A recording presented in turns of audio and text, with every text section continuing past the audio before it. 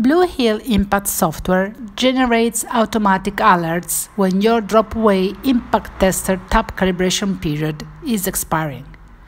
This feature helps to reduce the risk of invalid tests and protect your results against inaccuracies.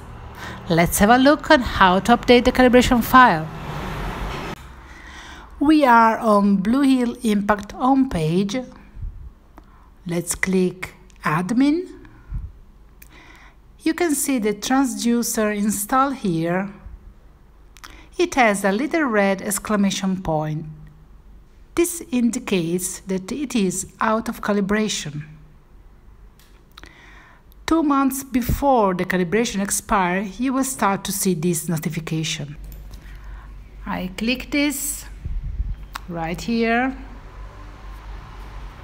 and drive to wherever the file is. My file is right here and I open it and there it is. It's no longer expired because there is a date of being calibrated in 2019 and expiration date in 2020. I save the changes and that's done.